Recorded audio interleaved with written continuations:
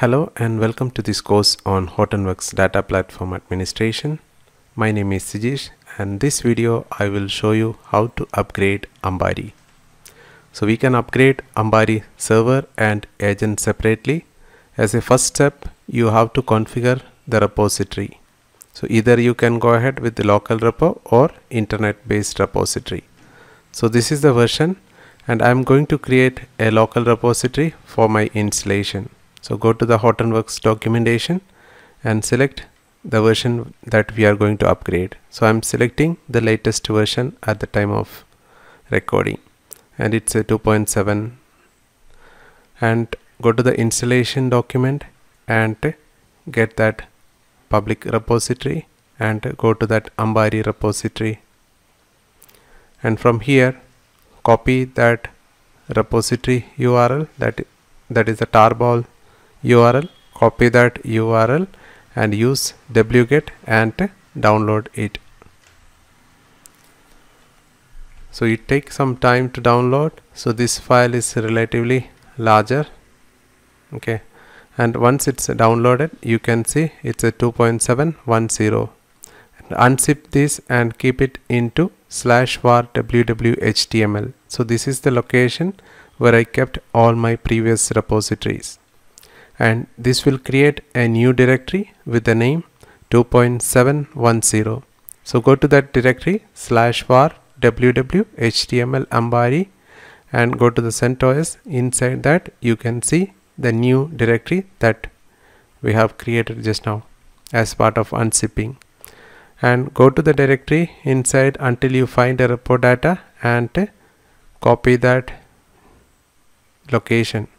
Okay, and /var www.html you can skip that part and just get the latest the last directory name. Only that change is made from the previous version.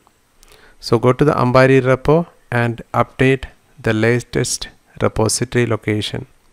So this is 2.710. So this time I have completed this configuration changes on one of the host. And before doing anything, so make sure you stop all the services.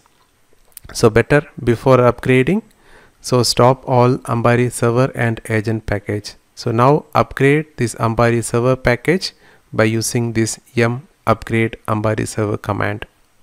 So this will upgrade Ambari server packages that we have already installed, and you can see some warnings and you can ignore that.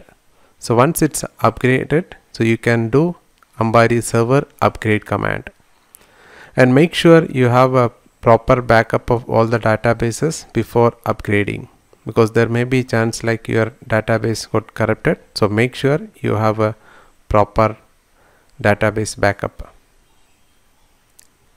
So after that we can start Ambari server service. Okay, so it takes some time to start the service.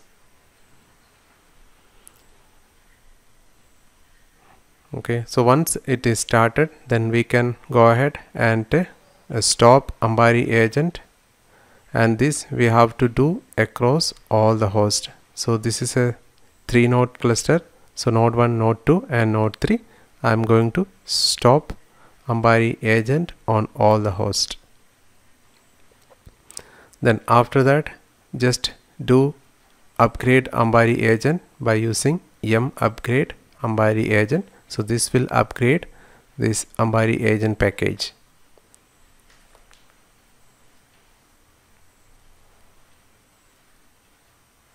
So here also you can see some warnings, you can ignore that, and we'll go to the second node also and try to do this yum upgrade Ambari agent.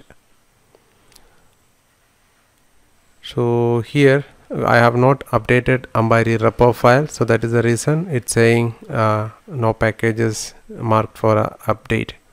So I'm going to etc yum repos.t and opening the Ambari repo and change that base URL location to point the latest version of Ambari we have the copied. So we can get that details from the Ambari repo file that we have already created on node 1.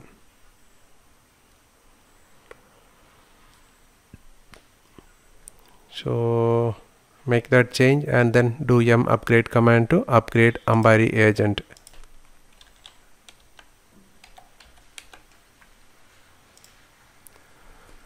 So once that is done, we will go ahead and upgrade the agent on node 3 also. So before doing that, let me update this ambari.repo file to point the latest version of Ambari.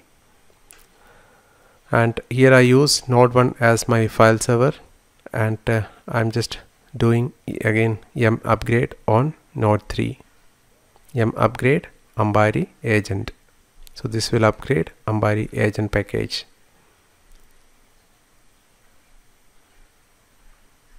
So once this is completed, I can go ahead and start Ambari agent service across all these 3 hosts. So I'm just starting Ambari agent start command to start this Ambari agent service. So now do the same command on node 2 and node 1 also. So now come back to the node 1 and use Ambari agent. So whatever the nodes available, you have to execute this command. So here in my case I have only 3 hosts available.